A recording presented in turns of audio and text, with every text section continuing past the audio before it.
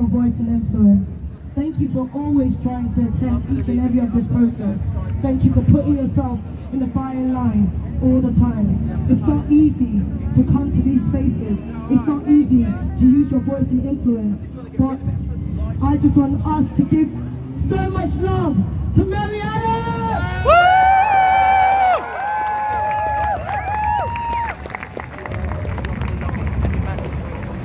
Thank you. Can you all hear me? Yeah. Brilliant. Okay. Thank you for inviting me to speak today, and thank you for all of you for being here to listen and to carry these voices and these messages out into the world.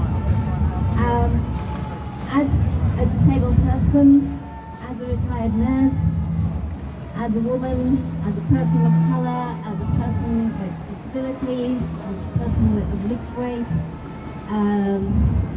on so many levels, I really feel it's so important that I'm here today and that I'm speaking today. I've been speaking to my fellow DPAC members, and there is an absolute terror. This bill has struck terror into us. I don't know if you've seen it, but there is a whole load of new super prisons being built, and those super prisons have disabled accessible spaces being made in them. They're gunning for us, they're coming for us.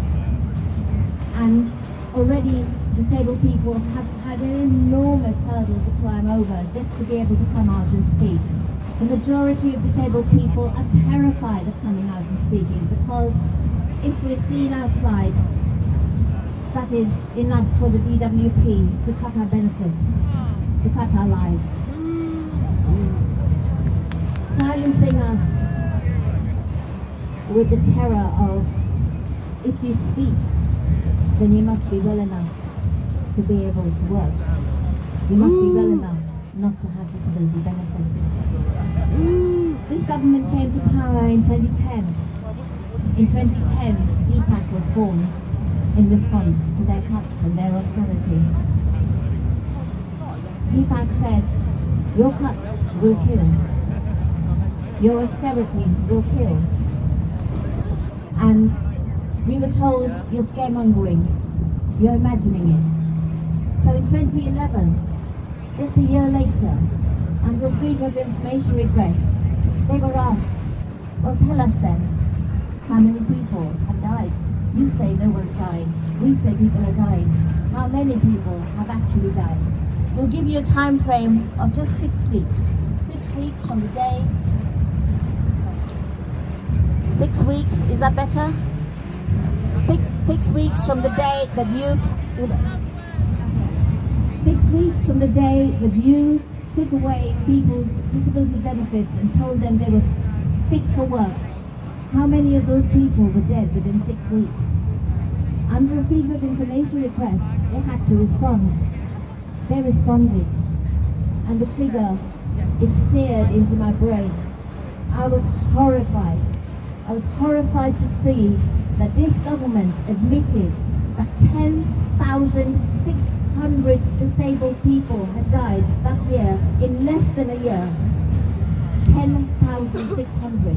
And when 10,600 disabled people are murdered and left without any food, without any medicine, without any hope, without any housing in their last 6 weeks of their life, and it's not even been mentioned in the mainstream media, I realize we have an enormous problem.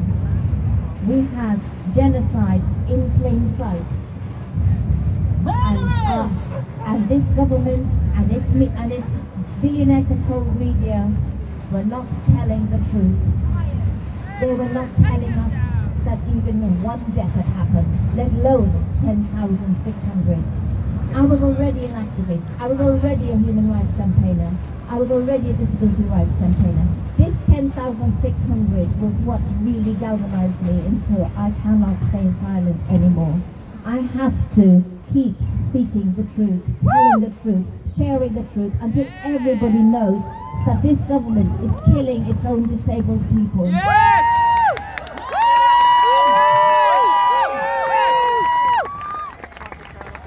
By the time the coronavirus had arrived, there were 250,000 disabled people's deaths. 250,000. That's the same number of disabled people who'd been killed by the Nazis before they even came for the Jews. Shame! Shame! Shame! Shame! This is genocide in plain sight. This government did not need to build concentration camps. They could kill us in our own homes. They could starve us to death. And if you don't believe me, people did starve to death. Look up DPAC. Find the people who have been starved to death. Call for justice for each of those people. 250,000. They're not a statistic. Each of them is a person, a human being, left to die by this government. But it's not just disabled people in this country. It's disabled people all over the world. And when they're taking away our right to protest, it's not just this government. It's governments all over the world that are attacking our democracy. Because governments all over the world are meeting at Davos every year and with the people, with the money, the fossil fuel trade, the arms trade,